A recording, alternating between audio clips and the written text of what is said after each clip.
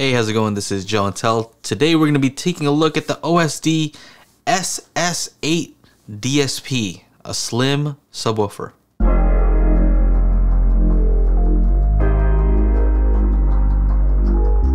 Quick disclaimer, OSD is a channel sponsor and I've agreed to make a video for them each month highlighting one of their products, but I am allowed to say whatever I want about a sub, so you guys let me know if I'm being fair in this review, and if not, leave a comment, let me know. I think I'm going to be even harder on OSD. This is a slim, versatile ported subwoofer measuring approximately 21 by 16 by 5.5 inches. This uses an 8-inch injection molded cone and the faux leather wrap that I liked on their Travoce series. Now they claim 200 watts of power. They don't say whether it's RMS or peak, and that's always sketchy. I would like for them to just say, this is what it is, RMS.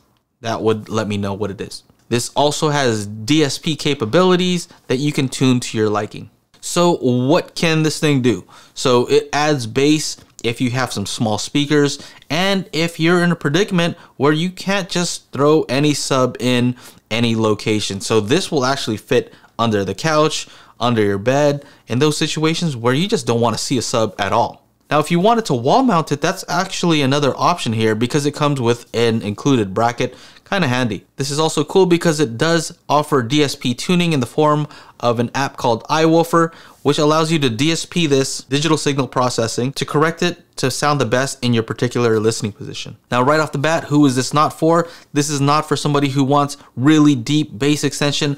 This sub just doesn't provide crazy 20 hertz and below frequencies. It's not going to do that with a single 8-inch driver. Just can't. So if you want that deep bass extension at super high SPLs, you have to look elsewhere. It's not for you if you already have some full range towers with some 10 or 12 or 15-inch drivers in them.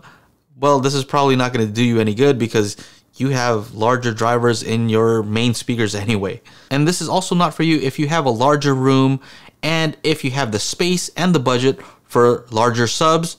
Just go with the larger subs. So who is this for? This is for somebody who prioritizes not seeing the subs at all. If you just don't want to see the subs, you want to hide them somewhere, well, this is the solution for you. If you don't mind some more traditional shapes, OSD does have their Travoce line, which does offer 12, 10, and 8-inch woofers, and so that might be a solution also. This is also for somebody who doesn't want to spend a ton of money on a sub. This is very inexpensive. On Amazon right now, I see it for $199 with a 15% coupon code, so check it out there. So it's not expensive, and so you also can't expect a ton of performance at this price. This also might be for you if you're willing to set up maybe 2 or 3 of them and put them, put 3 of them under your couch. Maybe you're going to get more performance that way, or maybe have 2 under the couch and 1 on the wall.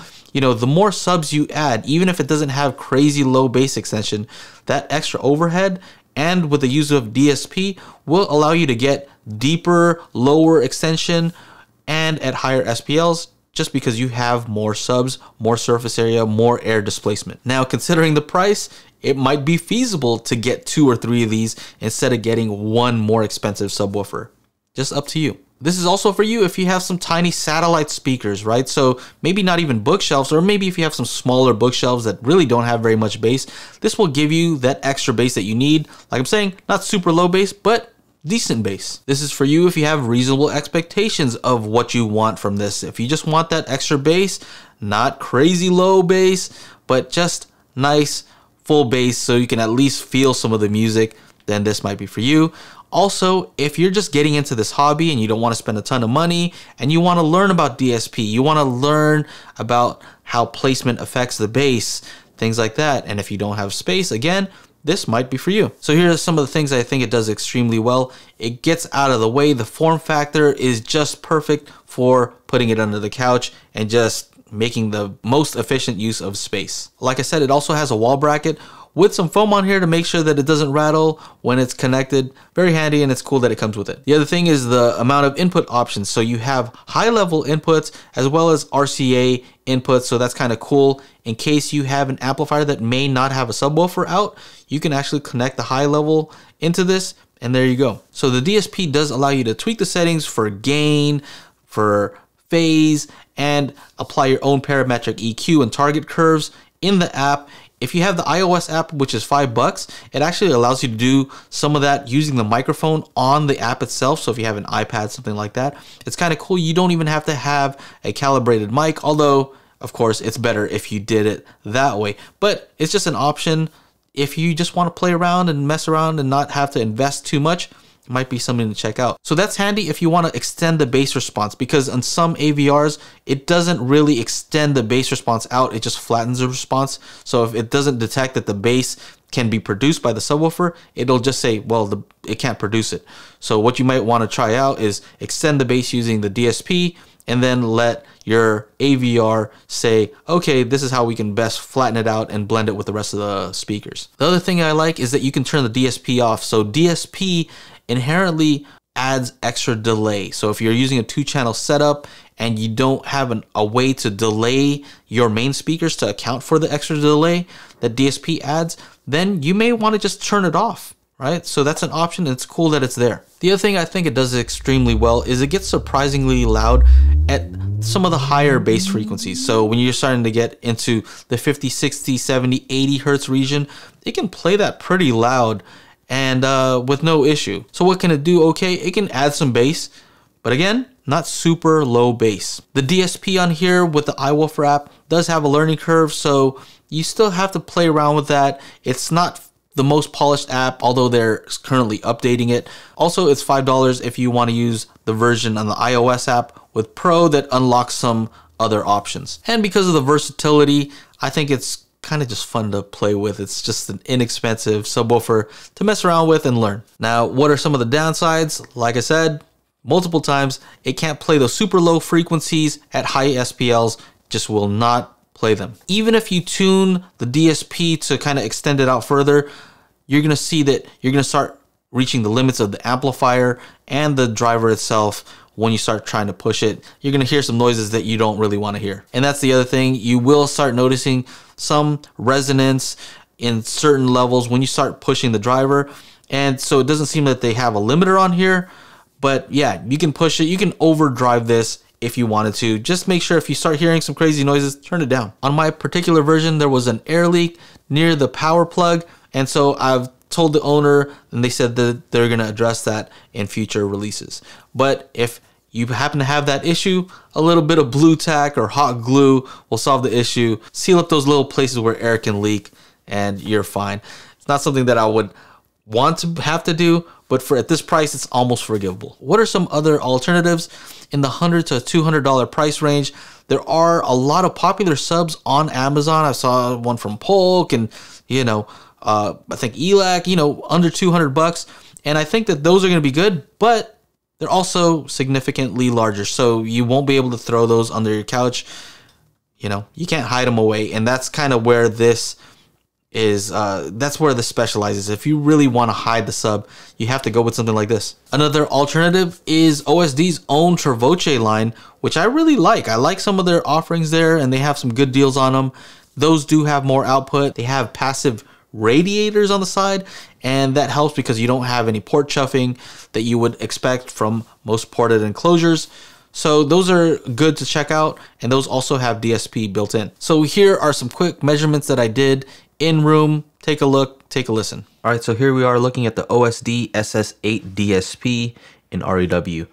And so this is an in-room response, so I have to make sure that I let you guys know about that. So this is not a ground plane measurement. Basically, this is just to give me an idea of where this is starting to drop off. So don't take this as an actual spec, but just to give you kind of an idea, okay? So taking a look at this, you can see the shape of this graph, and I know it's showing that it's peaking around 109 decibels. So I took this measurement about 3 feet away, and I'll give you a little sound demo here to give you an idea about how that sounds like compared to my normal speaking voice. So this is 3 feet away.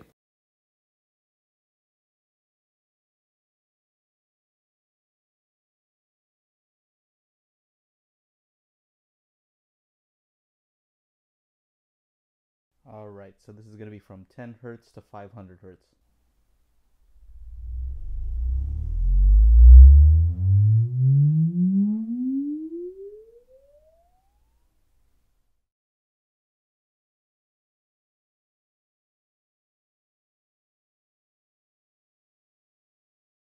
like we we're saying, so 109 decibels is the max, but that's up here at, 50 hertz plus, and that's what I was saying, like it plays pretty loud above 50 hertz.